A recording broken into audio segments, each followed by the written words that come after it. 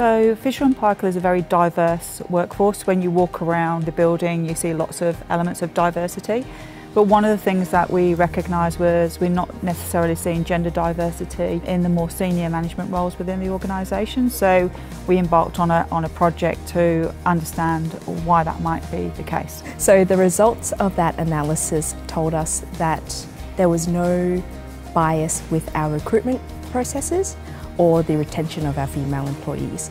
But where we did find a problem was in our gender pay gap. We looked at whether we had people treated equally and if there was a difference in pay, why, and we halved the pay gap in the first 12 months.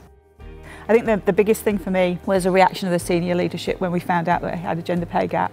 When you've got people who truly want to do something about it, then it's very easy to throw some resources at addressing it.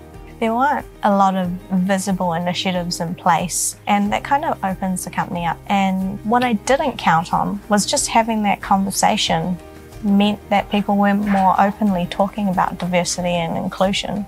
These actions that we've taken has really changed my views on Fisher & Paykel as a company. Seeing the lack of hesitation in addressing all of these issues was really eye-opening for me, and it made me feel like this is somewhere that I really want to work at and stay at, because they really believe in doing the right thing. It's not really just about diversity, it is about inclusion. It doesn't matter what diversity you have in your business and in your teams if it's not inclusive. That's what it's really about. And I guess we're still trying to figure out how we can lead the world in measuring and improving that.